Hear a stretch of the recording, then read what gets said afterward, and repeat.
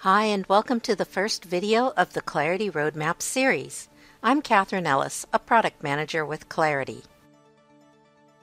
Let's meet Sid, a portfolio manager in Hedmoral Bank who is responsible for managing the digital banking initiative launched by Hedmoral Bank.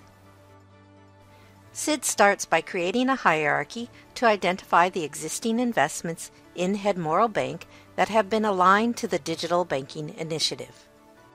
Sid now plans to create a roadmap that will identify the new investments and highlight enhancements to existing investments needed to launch the digital banking initiative. Let's create the digital banking product line roadmap. Let's start it from this year and spread it over the next year. Roadmaps are fiscal time period aware so that you are not forced into using calendar periods. We can now see the timeline layout for roadmaps. This layout helps stakeholders and teams visualize and model work. In the Properties tab, we can add a description for this roadmap. We can also change the duration and start period of the roadmap if needed. Every roadmap includes items that you want to plan during the roadmap's timeline. In our scenario, Sid will create roadmap items for new investments associated with the digital banking initiative. We can create a roadmap item by dragging to draw the item on the timeline. The Details panel includes all the mandatory fields required to create the roadmap item. Let's specify that this roadmap item is committed to being part of this roadmap. Because this roadmap item is crucial, we can set the must-have field to top choice. Let's add some details about the roadmap item and select currency. We have added our first roadmap item by using the timeline view. Let's navigate to the board layout, which allows you to manage the life cycle of various roadmap items. Let's create another roadmap item. Populate mandatory fields in the Details panel.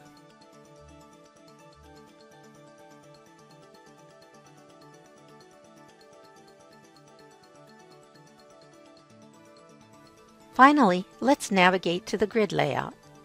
This layout uses the familiar Excel spreadsheet view and displays a list of roadmap items and associated attributes. You can use any of these layouts to create and update roadmap items. Let's create a new roadmap item in this view where we can enter data directly into the various columns in the grid.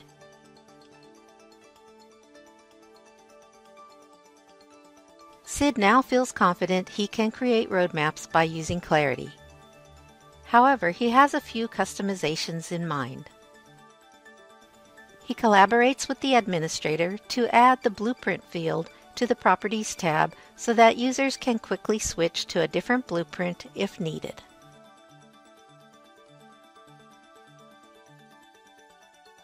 He also adds a link within the roadmap to a document that describes the investment approval process.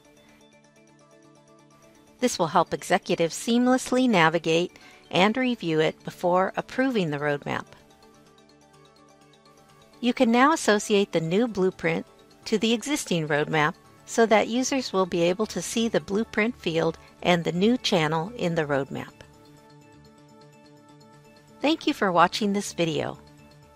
Watch the next video in this playlist to learn how Sid and his team quickly import roadmap items into the existing roadmap by using a CSV file.